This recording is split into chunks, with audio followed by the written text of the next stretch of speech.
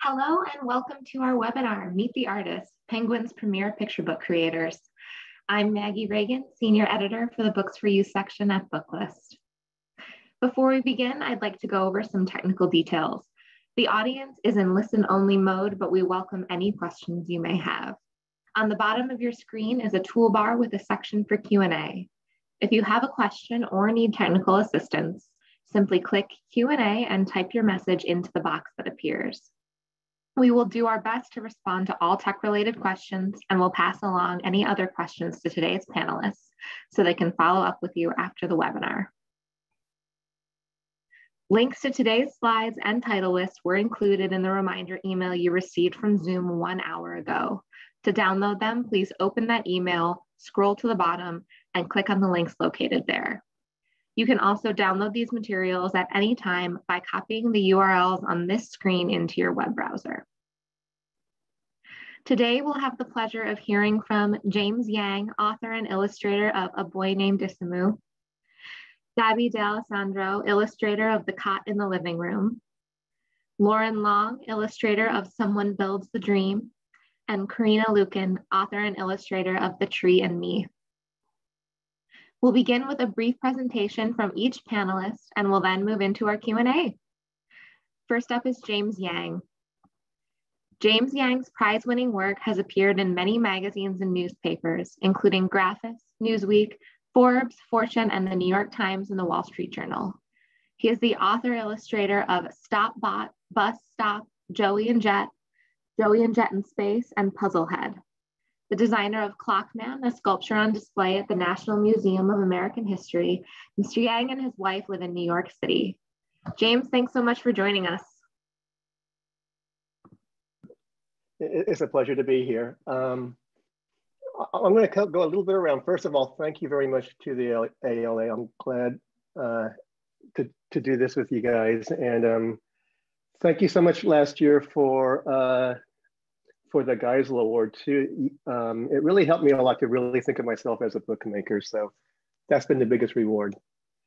With A Boy Named Isamu, I'm going to start actually a couple of years ago. I was doing a project for Golf Digest. Condé Nast asked me to go to the Masters, which is a very famous golf tournament, to do illustrations and write a humorous story about it because they'd read my Twitter feed and asked me to write a story. So I'm walking the course and one of the editors of Golf Digest just asked me what it's like to be a children's book illustrator. And I said, you know what? I'm a little bit freaked out right now because I have one book that I've just told him. And I told him it was going to be great, but I'm a little bit freaked because I haven't done it yet. And he goes, well, tell me, what's it about? And I go, it's about Isamu Noguchi. And the thing that's really intriguing is that he's half Japanese, half American, born around 1909 during the Japanese-American War. Can you imagine a worse time to be born? And when he was a child, he never felt like he felt in as when he was in the US with the other kids. And then he did go to Japan when he was younger and felt like he didn't fit in there. And I said, this is a story. So I said that I had this idea for a story where he just travels, connects with art, because he actually was a very lonely child.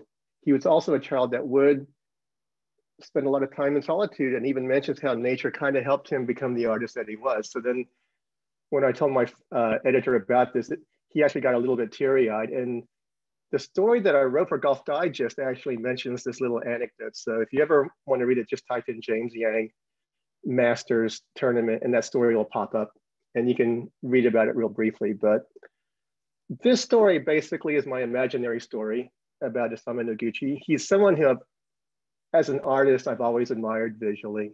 I even use a lot of similar shapes. And the fact that his childhood does resonate, because I was a only Korean child who grew up, our family was the only family in a small town in Oklahoma. So there's a lot of similarities being like the only one in a different place. And there's a lot of similar connections. And also I used to go wander off a lot with on my bike, maybe to the lake, and just sort of wonder about the bigger world. So here's the cover. And it's inspired by there's a biography of Isamu where he talks about listening to the stone. So that kind of was sort of the hook that I had for the cover. Next. Next. And you can see the inside page here.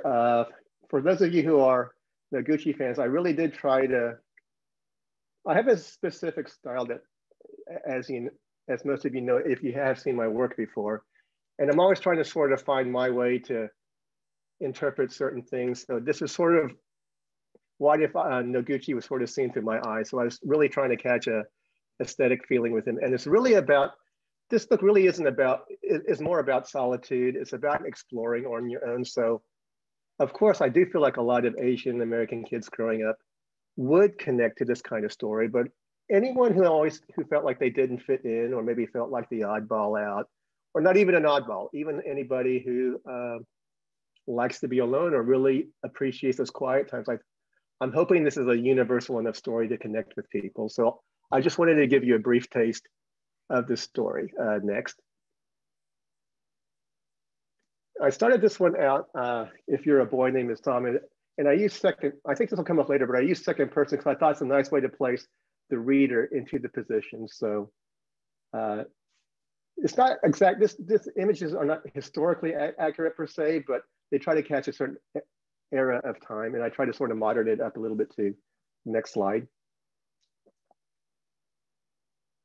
And then you can just sort of imagine if you're Isamu, that you start looking for quieter places. Next. And then a lot of what I try to do with the writing was I did read a bunch of quotes from Noguchi and just try to catch some of the sensibility of how he may have seen things, because he talks a lot of times about, he even mentions that if you lose your sense of childhood as an artist, then you've really lost your sense as an artist. Next slide. And this is the page that really resonates with me because I used to do a lot of walking quietly in the woods too. And you know, I could imagine Noguchi as a child seeing maybe, you know, when you look at things as a child, who's maybe later an artist, you're sort of trying to reorder the world in a world that's more, is a friendlier world for you. Next slide. This is one of my favorite pages from the book. You can see a little bit of the imagination, both as the reader and perhaps from Isamu's point of view. Next slide. And then as a kid, I'm sure we all had secret places to hide. So I think this is my last slide, and I hope that this gives you a sense of the journey that my character takes through the book. And thank you for listening and looking forward to your questions. Oh, here we go, one more page. And there we go.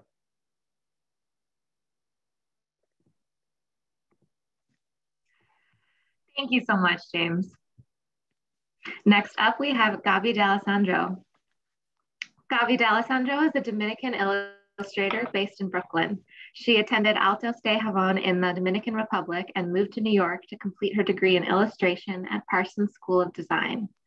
Her work has appeared in many publications, and her clients include the New York Times, the Library of Congress, the Botanical Garden of Padua, and New York City's MTA. Take it away, Gaby. Thank you so much, Maggie. So happy to be here, and thank you all for joining us. I'm going to be talking about The Cut in Living Room, which is my first picture book. This book is about a young girl living in Washington Heights whose parents help neighbors who work overnight shifts by inviting their children to sleep in a little cot that they've set up in their living room as these parents work. It's narrated from the perspective of this young girl living in this apartment. And it shows the way she initially resents the visitors as she imagines how much more fun they're probably having by sleeping on that little cot. They probably get the TV in the living room all to themselves. They can eat all the snacks they want, play all night long, and all of this while she is stuck in a small room next to her snoring sister. To me, this is a story about empathy and about growth, and I'm super excited to give you guys a preview of this book. We can now go to the next slide. I want to tell you a little bit about how I fell in love with this story and the way I came to illustrate it. When I first read the manuscript by Hilda Eunice Burgos, I was super touched by the journey of growth this narrator goes through. And I was very excited because besides the beautiful message of community and compassion that everybody can relate to in this story, the story also highlights a Dominican family living in Washington Heights. And as some of you might know, the Dominican population in the New York City area is over 1 million. So I know that there's going to be a big community that's going to relate to this book in a very special way. My decision to take this book on was extremely easy, not only because of everything that I've mentioned, but also because I've been wanting to venture into the world of picture books. And at that point, when the manuscript was presented to me, I would have been happy pretty much with anything. But the fact that this is such a special story makes me feel incredibly fortunate. And I can't tell you guys how grateful I am to the Coquilla team for taking a chance on me with this. Being my first book, I didn't have a lot of sequential art in my portfolio. I'd been focusing mostly on editorial illustrations. So I know this was a big leap for them, and I'm super thankful that they trusted me and had the patience to guide me along the way. And not only that, but they allowed me to try out a new style, because in my work, I usually depict people a little more realistically, and that requires a lot of reference for me. And with this book, I wanted to have more freedom, and that I had the idea that it would be better to just do more stylized characters so I could work from my imagination. And they trusted me with that. So I'm super grateful. And now we can go to the next slide. I'm going to share a few images from the interior of the book now. And I just want to give you a glimpse of the book and the narrator's journey. This young girl has a super active imagination, and she creates elaborate stories in her mind of how the cut in the living room will be an endless source of fun for her. Here she is explaining this to her sister, who doesn't take her very seriously. Next. When Raquel arrives, she is so busy worrying about all the fantastic adventures this intruder is going to have, playing dominoes with her dad, that she fails to pay attention to the shy and scared girl waving goodbye to her father behind her. Next slide. Here, she ignores Edgardo, only to focus on how he will get all the snacks that she's not allowed to have in her room, and how he will probably get crumbs all over the cot. Next. The narrator resents how much attention this boy is receiving from her mom. Next. And forgive my barking dog in the background. So one night, no one comes over, and her dreams of having the cot all to herself finally come true. Next. But it's lonely and scary, unlike anything that she had imagined. Next. And now, when Raquel comes back, she starts paying attention. She finally sees how sad this girl looks and how she probably really misses her dad. Next. So she invites Raquel into her room, and it's so much fun. Next. To conclude, I want to tell you what I think of the story is about. I think that this is a story about a journey from judgment to compassion. It's about learning how the stories we create in our minds can prevent us from seeing things as they really are. Once the narrator can actually see the visitors for who they are, she develops an empathy and compassion that expands her own reality. And I just think that this is something that we can apply to our lives on all levels. And I hope that it resonates with you. Thank you so much.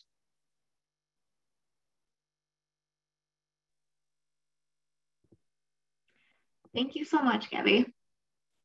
Next up, we are going to be hearing from Loren Long. Loren Long is one of the most iconic and beloved illustrators of our time.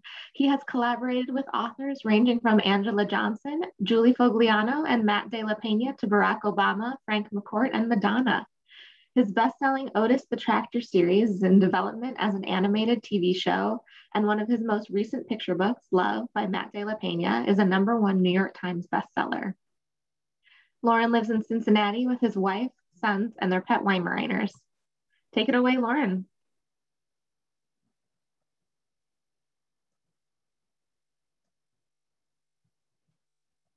Okay, thank you so much.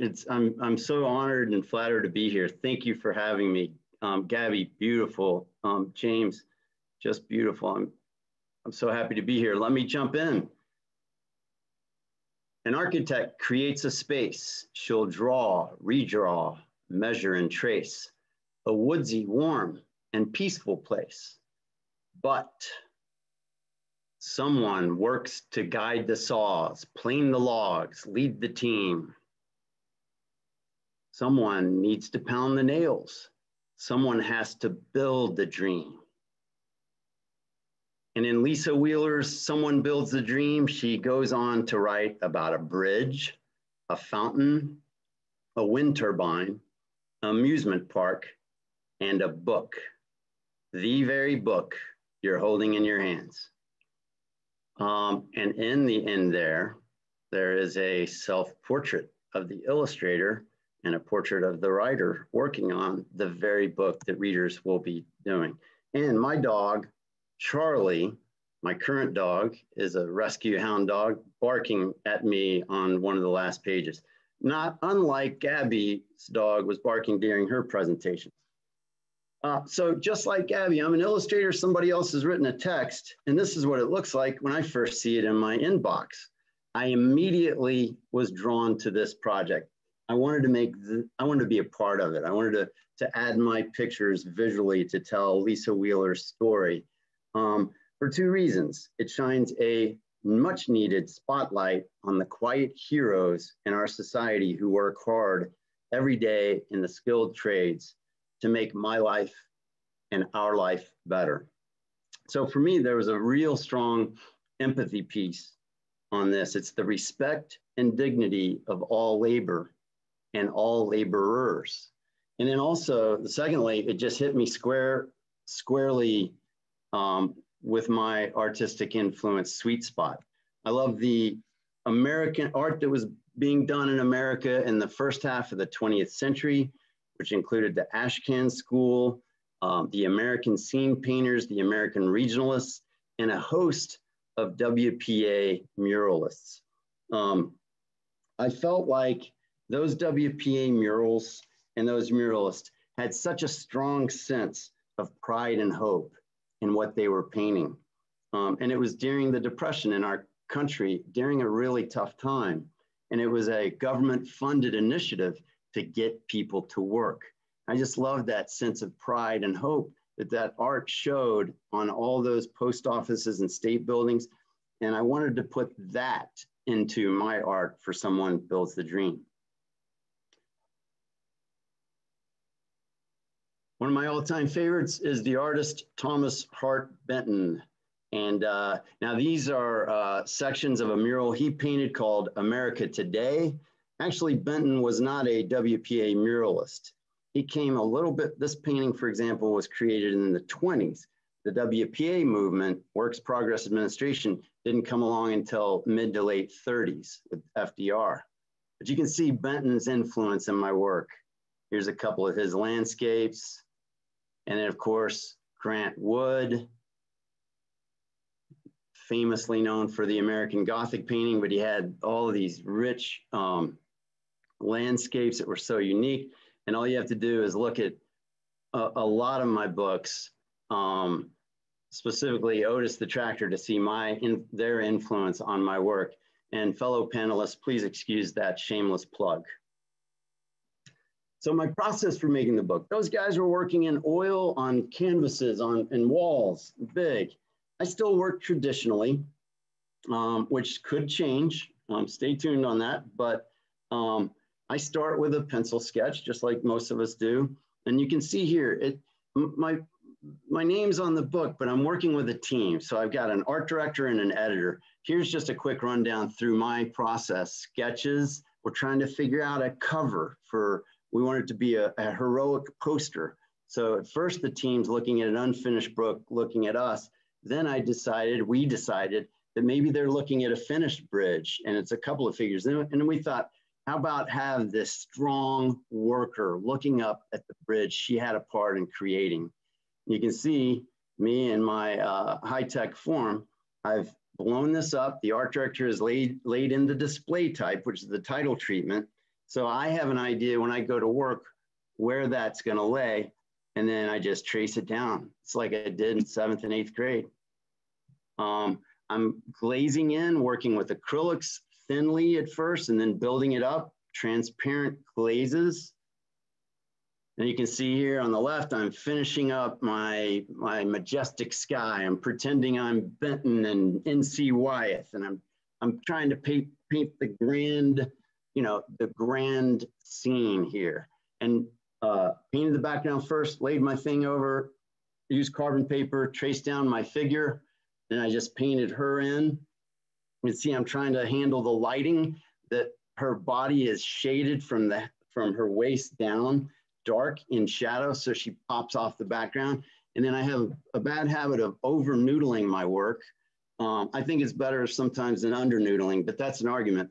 But so I go in a lot of times with colored pencils, and then you see the final painting there. And I just want to wrap my section up with talking about something that's very important to me. And I'm very proud that's important to we, the picture book makers, making literature for children. And that is how much representation matters. Inclusion. I want children of all kinds that don't even look like me. Because when I was a father, I didn't have to think about that as much. I want children, all different kinds of children, to see themselves in my books. And Someone Builds a Dream, Lisa Wheeler gave me an she gave me an opportunity to not only show children what they could see in themselves, but they could see what they may become. And also, I can imagine as I'm painting this paintings, I can imagine that the book is sitting there and a little child looks up and he says, "That's my dad. That's my mom. That's my aunt. That's my grandparent. Maybe that's my uncle on the pages of Someone Builds the Dream. Maybe it's a cousin or a neighbor." And most of all, I like people to look at my work, but I want them to see my work and I want them to feel my work. And I want children, when they look at Someone Builds the Dream, to see work, feel work, see effort, muscle, sweat. I wanted them to actually see sweat, precision, leadership. I wanted them to see artistry and teamwork, and most of all, wonder, and most of all, pride. I wanted them to feel and see pride in the labor that is on the pages of Someone Builds the Dream. Thank you guys so much for letting me share. Thank you so much, Loren. Our final presenter today will be Corinna Lukyen. Corinna makes art in the Pacific Northwest, where she is inspired by small things like hearts, trees, and mistakes, and by big things like love, nature, and the web of relationships that connects us all. She is the author illustrator of 2 previous picture books, My Heart, a New York Times bestseller, and The Book of Mistakes, and the illustrator of Adrian Simcox Does Not Have a Horse and Nothing in Common. Thank you so much for joining us, Corinna. Hi, thank you everyone for having me. It's a pleasure and an honor to be here with all of you and all of these other amazing illustrators and authors here. So I'll jump right in here to, these are my books that were just mentioned, and the ones on the left, the 3 on the left I wrote and illustrated, the 3 on the right are ones that I'm the illustrator of. Next. And the book I'm going to talk about today is The Tree in Me. And this is the book in a maple tree in my front yard. Next.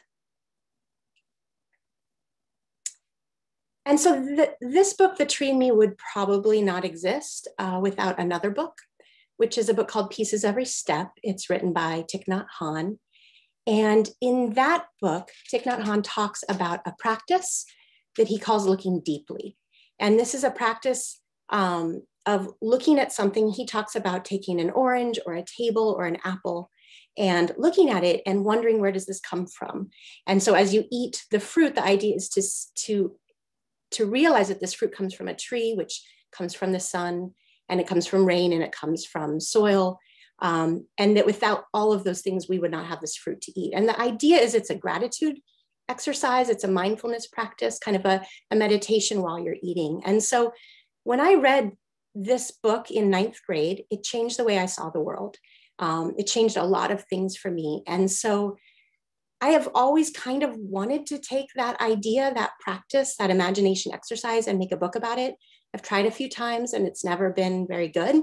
But the tree in me is where I finally wrote something that I thought was worthy of this idea. So next.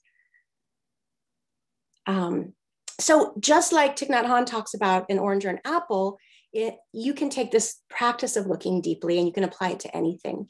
So for example, a paintbrush, and on the right there, you can see one of the paintbrushes I used to paint this book. And if you look at the paintbrush and you ask yourself, what is this made up of?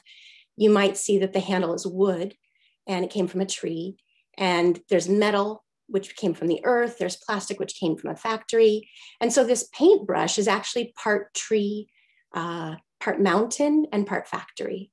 And if you look a little more deeply, and Loren's book is just such a beautiful example of this. I'm so happy to follow right on the trails of that, because if you look more deeply, you'll see the workers. You'll see the loggers who fell the trees. You'll see the miners in the factory. You'll see the miners in the mines, the factory workers. And without all of them, we would not have the paintbrush. And I would not have been able to make the tree in me. And you look more deeply still, you'll see the farmers who grew the food that fed these people. And you'll see their parents and their parents before them and their parents before them. And so we have this long line of people without whom this paintbrush would not exist and my book would not exist. Next. And on top of that, there's all these other books. This is my library. These are my bookshelves alphabetized by illustrator.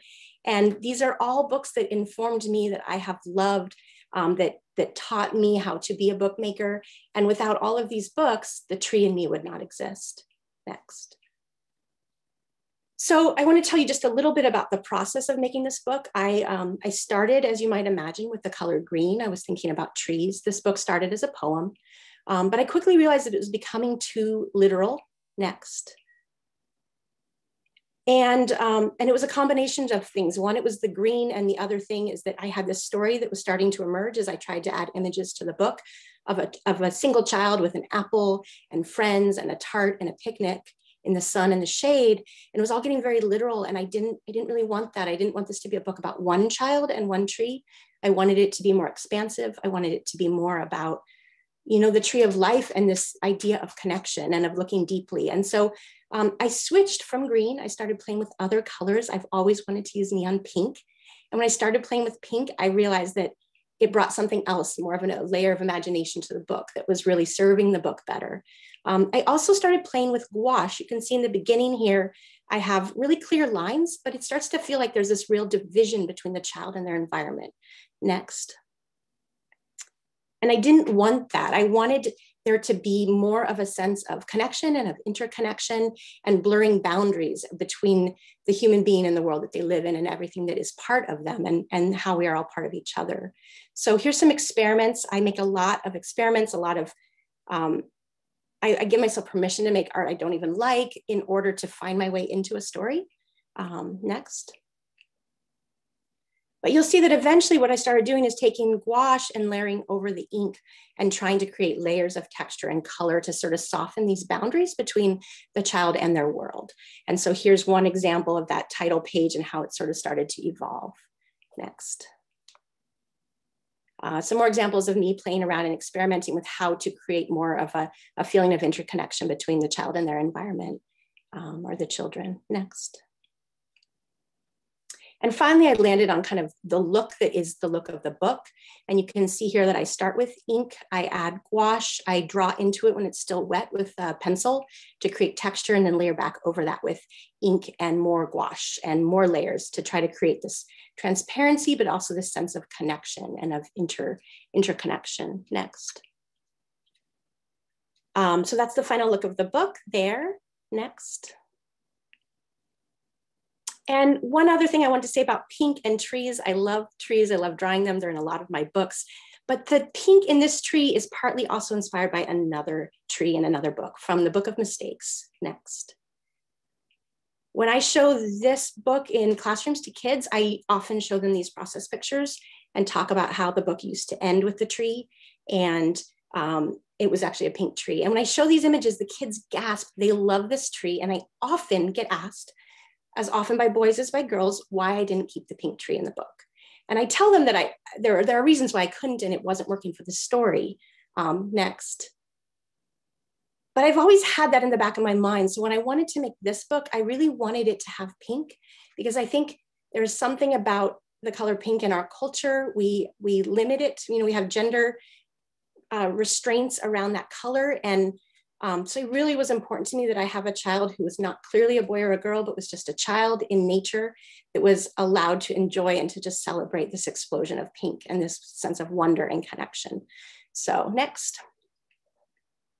That's the final look of the book, the case cover there, and next. Finally, if you want to hear more about the process of making that book, I did do an interview recently on this blog, whattoreadtoyourkids.com. So a little more information about it there if you're interested. And thank you, everyone.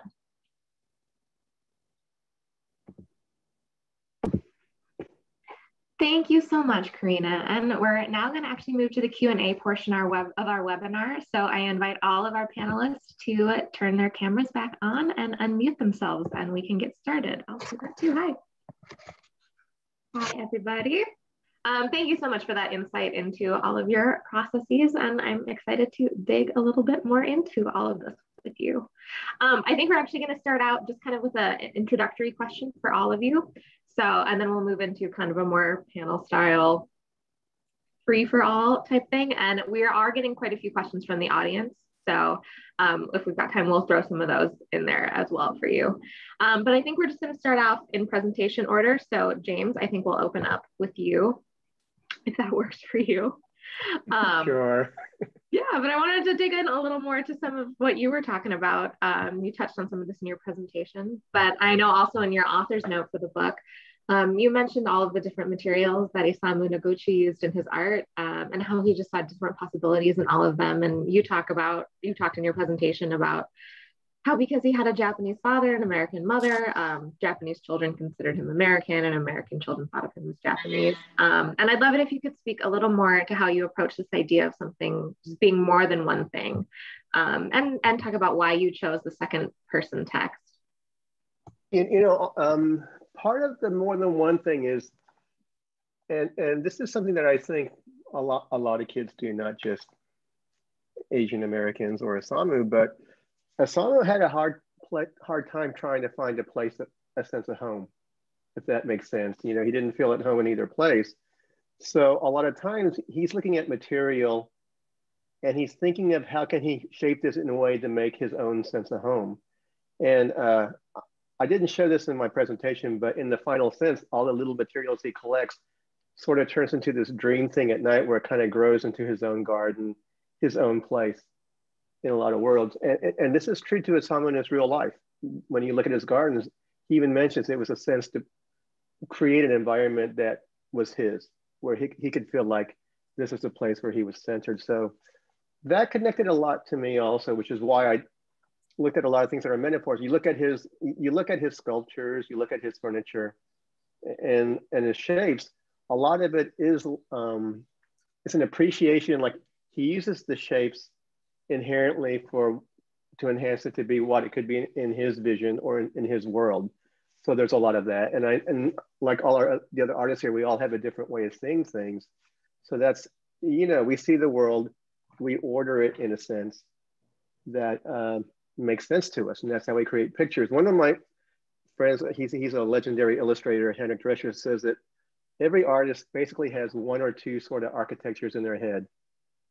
And then we spend our lives building things on those architectures. And it's one of the deepest things I've ever heard, and it kind of makes sense. I think it's a wonderful metaphor. So that's part of that story there when you see Isamu. The reason why for the second person is I sort of naturally for some reason that connects to me like Once Upon a Time. You know, my editor had seen my Golf Digest story, and I started it out, if you're an illustrator in New York and they ask you to go to the Net Masters, the proper answer is yes. And then my editor told me like, no, James, you actually know how to write, so you're gonna do more writing on this book. And then she had me read The Iridescent Birds written by Patricia McLaughlin. And she starts out, you know, if you're Henri Matisse, you live in a dreary village in France. And almost when I started there, I was like, I know how to write this book. So, you know, if you are in Isamu with your mom, but it's almost like Once Upon a Time in a setting, but it lets you reader know that, like, imagine you're that person. And I think it also helps with the concept of what's next. You know, like, okay, if I'm on that person, what's the next page kind of happen? And there's something about that tone that I feel like invites the reader in more. Well, and I wanted to mention to you too, that if you haven't seen it, you're getting some messages in the Q&A from people who are saying that the message of this book really resonates with their own childhood experiences. So, well, you know what? That's a very good feeling, because I feel like all kids have those moments. And, you know, it's not just me, but if you think about your childhood, we all have moments of quiet, hopefully. Great. Well, Gabby, we're going to move on to you next. And as you kind of showed us in some of your clips from the book, the main character of the cot in the living room has such a vivid imagination.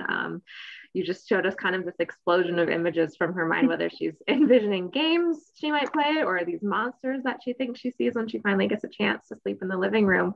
And I'd love to hear a little bit more from you about how you kind of developed this motif and how you got inside of your head while working on this art. Yeah, thank you, Maggie. I think that the author, Ilda, already, through her words, she showed that the narrator had this imagination. And I just try to build on that. So, for example, when the narrator says, oh, Papi never lets me build with the good dominoes, or this kid is gonna get crumbs all over the cot, she's already doing that. She's already creating a story in her mind. And I just try to complement those words with my work and add to that a little bit more. Just keep building on it and think, okay, how can I push this? How can I just take these words as a point of departure and create my own story that helps illustrate what this would look like in this child's mind. And I hope that I was able to achieve that. You have a couple questions here in the Q&A. There's some Washington Heights natives who are really excited to see their neighborhood represented in picture books. And then you have a couple of questions too for people who are wondering, since this is your first picture book, they're wondering what the experience has been like for you to kind of get your feet wet in picture book illustrating. I have absolutely loved it. It's just such a wonderful world. I mean, I'm just very excited and honored, and I don't even know where to begin, but it's basically, this book is opening up a new world for me. And because I didn't have, like I said in my talk, I'm just grateful because I know that I didn't have examples of sequential art in my portfolio and things like this. And now this is beginning to show, okay, here's what I can start to do, and hopefully keep building on this and learning more. And I'm really hopeful that I can keep creating more books in the future, and maybe my own stories too, like that I can write and illustrate. That would be amazing. Great. Thank you so much. Loren, you're up next, and we want to hear, so the primary focus of Someone Builds a Dream, as you showed us, is on these people in trade industries whose work supports creative endeavors. And as you are somebody who obviously works primarily in a creative field, can you just tell us how you thought through, I mean, you've done this a lot already, but can you tell us a little more about how you thought through the illustrations for this book, especially initially when you first received the manuscript? Yeah, thank you. Thank you, Maggie. You know, one of the fortunate, I've been doing this for a while, and I can genuinely say, like welcome Gaby, because it wasn't that long ago. I remember doing my first book, and I remember thinking, man, if they would just have me, I wonder if I could just make a living telling stories and making pictures for kids. And I never thought I would write anything at first, Gaby. And you know, and then along came, you know, Little Tractor, and shameless plug, sorry. But I will say, I sat down with Lisa, Maggie, and was able to pick her brain, the author, Lisa Wheeler of Someone Builds a Dream. And she just was very open with me. And she said, she told me about her blue collar background. Blue collar, white collar, right? Our society is so quick to separate everyone and give them a label. And Lisa said, I'm a blue collar writer. And I immediately loved her. And it was like, we're different people living in different places, but I was just like, you know, that's how I feel as an illustrator, man. I'm going in my studio every morning. There's a bigger chance I'm going to fail than succeed.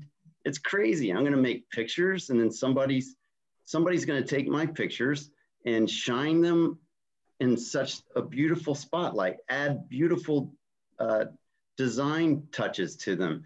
And I get to work with a really intelligent editor and an intelligent art director that are way better designers than me. And it's a real blessing. So for me, to answer your question, it's an easy one. I can genuinely say that even though my name's on the cover of all my books, I truly don't feel like I'm any more important than that editor and designer and the person who typesets my books, the person who loads the reams into the printing press, the person who color checks proofs, the person who binds my book. These are people that are not celebrated. They're not seen in the world. And somebody loads our books into boxes and then loads them onto a truck or a ship and drives them to independent bookstores. And so I feel like it is a big team, kind of like what Corinna was saying with that paintbrush. There's so much that went behind that. And that's what I loved about this text. And that's why I wanted to make the pictures and be a part of that forever. Thank you so much. You're welcome. Thank you. And then Corinna, just in both text and illustration, this is such a meditative picture book. And I know a lot of teachers and educators these days are talking about the importance of social emotional learning, and especially as we're going through this pandemic, and like trauma recovery is just such at the forefront of what a lot of kids are talking about. So I'm wondering what you hope children who read this book or read this book what you hope they'll take away from it. Yeah, I think, you know, for me, first and foremost, when I make a book, I'm trying to make an experience and kind of a space in the world for the reader to have an experience that they might not have another way. And I think of it a little bit, I mean, I love poetry. And so when I make picture books, I think, you know, they are such a platform for poetry, but they're also really special in that they are meant to be shared and they're meant to be read aloud. Poetry is meant to be read aloud too, but I think so often we don't. But like picture books almost are guaranteed that more than half the time they're going to be read out loud. And so I think of like some of my favorite poets when I make picture books, and I think about the way I feel after I've read a poem that's really moved me. And I kind of take a breath and there's this pause. And so, you know, with my books, I'm trying to kind of do that. And so with The Tree and Me in particular, I think of it as like an invitation for two things, you know, an invitation for celebration and, I think of it as an invitation and a celebration. So the celebration part is kind of like celebrating kids and their perspective, because I think this idea of looking deeply is something they do naturally and well, and like just being imaginative is something they do well. And grownups, we move away from that sometimes. And so my hope, like the book is told from a kid's perspective, and in the end, it's shared with an adult. And my hope is that in some way, it might create an opportunity as adults for us to connect with the kid that's reading the book in a slightly different way. And I think a little bit about myself as a parent with my daughter getting older and how much less we do of that imagination stuff and how much harder it is for me to do some of that than it is for her. And I really trust that kids are smarter than we give them credit for and a little better at taking these leaps of imagination and of like taking something that might not, like, is there really a tree in me? And I don't think that's a problem for the child mind to kind of understand that. So I do think of the book as a meditation, but I think, you know, if we don't want to use the word meditation, we can talk about it as an imagination, an invitation to imagine. Well, I'd love to hear about all of your processes when it comes to collaborating with authors. For James and Corinna, I know in this case you illustrated your own text, but you have worked with authors in the past. And then Loren and Gaby, you started to talk about it a little, but you both worked with writers on these books. Obviously, Loren, you and your author made a cameo in this book. And it's interesting to see how the different pieces of the books and the arts fit together. And you showed us pieces of them. There are just some really, really interesting repeating elements in Someone Builds the Dream. Loren, I love how you use white space, especially in your book, to kind of layer these elements that kind of mirror the repeating elements of the text. Gaby, in The Cot in the Living Room, there's so much that's inferred through the text or that's happening in the bathroom, and a lot of that comes through in the art.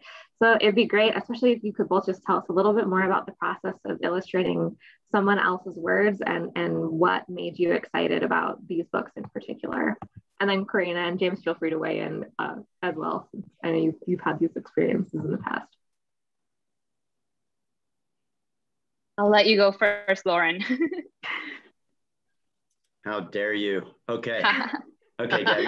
And I'll be quick because I kind of have already told, you know, when I talk about books that I'm illustrating, I start getting passionate and speeding up and, you know, and getting, you know, demonstrative. But so you already kind of know why I love that empathy piece for me and shining a spotlight on people that are out there working really hard in all the different trades and the dignity of labor and how, you know, some of our children are going to go to college and become an engineer and someday design a bridge. But there may be another of our children that goes to a trade school and learns how to weld and welds parts of that bridge. And my hope for all of my readers and our children is that they respectively understand their own and admire and respect each other's important role in that bridge. Lisa's text, sometimes I'll look at a text, whether I've written it or somebody else has written it, and I break it up in moments that I want to portray. Like I'm a film director breaking up a screenplay, right? And in Someone Builds a Dream, there she had a certain cadence. So she went from the bridge to the fountain, to the wind turbine, et cetera, et cetera. So she had already created these breaks, and it helped me break up the text, and it helped that. So they call that pagination. So I had that pagination sort of already there. And so that white space that you mentioned was kind of a built-in in it. It was sort of like a stop for me and to build a cadence. So a stop, there's white space, and then there's a really involved mural-esque picture, and then there's the final result, and then there's that stop and white space, and so on and so forth. So yeah, it was a really fun picture book to work on. Chock filled with figures. You know, Gaby mentioned you know, drawing the human figure is hard, and I'm basically a realist, but I'm sort of a stylized realist. So yeah, I didn't use photo reference for all those figures, but I'm kind of making them up, kind of like Corinna does, and Gaby, you did out of your head, and same with James. So I'm a realist enough that it's hard, but you know, I'm always going back and forth between, am I too stylized? Am I not stylized? Oh, and then I look at, you know, all these other artists, and I'm like, oh man, they're so good. And, you know, so anyway, thank you. Wow. I agree with a lot of what you said, Loren. And for me in particular, to respond to your question, Maggie, about how it was collaborating with an author, in this case with Hilda in particular, as I said before, I was building on her words. So I was trying to take what she had there already, which was beautiful and imaginative, and bring a bit more of my imagination into it in a way that just complemented what she already said, and didn't take anything away from it. And when I first read it, I thought, well, I have the option of doing this in a very literal way. So when the character is saying like, oh, this girl comes over tonight and she's gonna get to play with the dominoes, I could have drawn literally that girl coming into the room and her just having like an upset face. But I wanted to add a little bit more fantasy to it, to just have something that gave kids an opportunity to actually make their own imaginations go further, and maybe keep building on what I added to Hilda's words, and so on. So yeah, that was my experience collaborating. And to respond your part of the question about what made me take on this project in particular, I touched on that during the presentation. But yeah, besides it being just a beautiful story of community and compassion, which I think are such important themes that we must apply to our lives, and that are going to bring joy to us, because we're social animals, basically. So I think if we start seeing people for who they are and having compassion, that is going to make us all so much happier.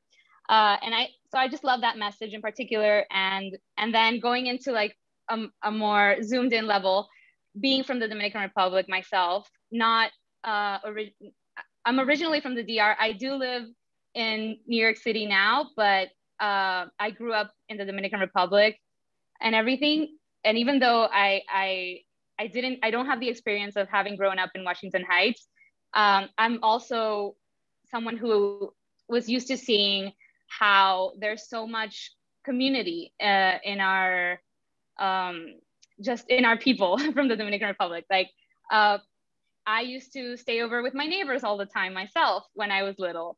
And I think that highlighting those qualities is just a beautiful thing. And I was excited to collaborate in that sense. And finally, going in a little bit deeper even, just what Loren said about representation matters. That is also one of the other reasons why I really wanted to do this. There's not a lot of stories about Dominican families, about Black families, about, like so many of these things that I think Kokila is so beautifully bringing forward with the books that they're publishing. And I was just very honored to join their family and try to give my little grain of sand, to this beach of beautiful stories. Thank you so much. And then Corinna and James, we'd love to hear about it from the other end too. Just tell us about your approach to illustrating your own text, and how much did the art influence the text, or the other way around? You want to go first, Corinna? Or? Sure. Yeah, sure. So for me, every book is a little different. Like with the Book of Mistakes, I had like the first couple lines, and then very quickly the pictures came into my head, and then there was this back and forth building, because drawing was such an important part of that book. That just kind of is how the story evolved. But with My Heart and with The Tree and Me, they both started as a poem. So my books can go either way. I've always loved to write, and I've always loved to draw. And so I love illustrating other people's books, because it gives me a chance often to work on the kinds of projects I would never write. Like it's not the way I write, because when I write, it is more like a poem. And I love that. And I also love doing my own projects where I have complete control over, them both. And what I really love is the way that when I add art, I can adjust the words. I can cut things out. I can say the art is doing this well. The words don't need to do this anymore, and I can remove them. And that's a really fun game for me. It's a really fun of like how how simple can I get this? How simple can the words be? Can I just cut them down even more? Can't usually do that with a writer that you're working with. It's hard to be like, could you just cut out, this whole paragraph? And which is also a great thing, because when you are in charge of the words, you never know when you're going to, like, there's not a like clear, like, it's done, you can stop now, you've done everything. You're always kind of questioning, like, and up to the very, very end, you could change the words, which can also make it sort of unwieldy and more difficult at times. So, it goes either way. An example from The Tree and Me of that process, though, where I start with a poem and add pictures, I really was starting to add the art, and I was starting to get this story about this, single kid picking an apple, eating it, having the picnic with friends. And I had these lines, the tree is part apple, part orange, pear, almond, plum, part shade, and part sun. And I really liked the rhythm of that. And then it went on. But as I started to draw, I was like, oh, they're eating this, they're going to eat this tart. And the word yum came into my mind. I was like, oh, yum could fit in there. And so there was a lot of back and forth. Does the yum belong? Does it break up the rhythm too much? Or is it adding something? And eventually, because of the art, I inserted the spread that says part yum and shows the kids eating. And so that was fully the art changing the words. So for me, it's a back and forth dance. And that's one example. For me, my career started out mainly as an illustrator, so I'm very visual. So normally with my stories, I think of them pictorially first. Can I tell the story visually? And with my earlier books, the words come later. And honestly, I leaned a lot on my editor, Tracy Gates, and Jim Hoover. Like, they're my dream collaboration team. So I'm encouraging them to constantly have a healthy lifestyle and outlive me so I can keep working with them. But I have gotten better. I'm sure the other people feel the same. I've gotten better at the writing part. So now it's more, is there a story I want to tell? I'm a little bit, just in a very small way, like Tarantino, like I'm sort of a fan, instead of like a fan of all these movies, I'm a fan of a lot of children's books. So I'm always wanting to do like, I want to do my version of Drummer Hoff, or I want to do, in the case of Isamu, I've always wanted to do my Snowy Day. And I was looking, I didn't have the emotional depth as a writer or storyteller I felt until recently to be able to feel open and vulnerable enough to have my version, like Isamu's story kind of resonates enough with me. And then I realized it was like, oh, wow, I can kind of do my version of that and misremember it even. And if you look through this book, it's got a little bit of homages to, and it's subconscious, okay? But there's like homages to like Harold's Purple Crayon, definitely Snowy Day, a little bit of, the forest metaphor could be From Where the Wild Things Are, so I'm a fan of children's books. That's where it comes from. But, I started writing more now. So I'm now starting to figure out like what kind of books I feel like connect with kids. It's like, I want to do a book that I would want to read as a kid, maybe who didn't have anything to do on a slow day and I want to be taken to another world. So that's kind of how I choose my stories. And then when it comes to like, I don't do this. Oh, the other reason, which I'm sure helps too, is like, it's easier to draw if you write your own words because you know how you think compositionally. I think that makes it easier sometimes. So some of the stories I do not take from other authors. It's not because I don't like the story. I just don't feel like I can see architecturally the way that their story is being told. Like I could probably think of 2 or 3 other illustrators who do it better, if that makes sense. But if it's a chance where like, occasionally there's stories or books that I want to do, and it's like, I want to do it, but I don't want to do it in my voice, if that makes sense. I feel like somebody can tell it better. And like, when I get those, I jump on those in a heartbeat, because it's like, this is the kind of book that will make both of us happy. And they told the story in a way that I could not do. This is a very happy thing. So that's personally how I choose stories, is in that matter. I hope that made sense. Thank you so much. And unfortunately, we're actually out of time, so we're going to have to wrap up. I just wanted to read you one, not so much a cue, but a comment from the Q&A, which is from Becky, who says, I just wanted to compliment all the authors and thank them for sharing their work. Everything is so beautiful and they should be very proud. I can't wait to read all of these books. Thank you so much. So we'll close on that. And thank you again for participating in this panel today. and just for sharing your processes. It's been great to have you all. Thank you. Tomorrow, all attendees will receive an email containing links to today's slide presentation, title list, certificate of completion, and video recording.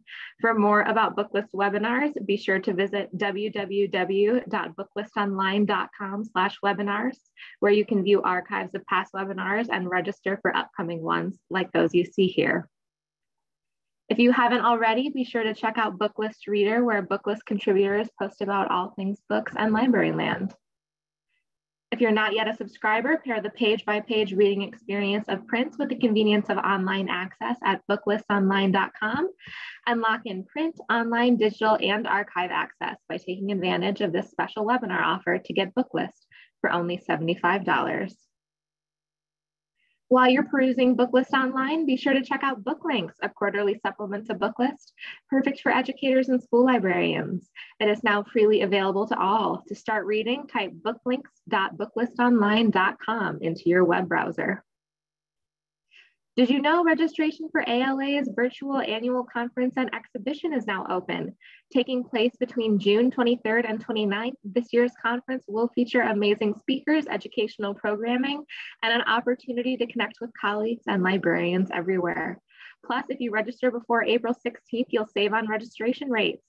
Visit https://2021.alaannual.org. Thank you so much for joining us for today's webinar, and one more huge thank you to our sponsor, Penguin Young Readers. This concludes today's webinar.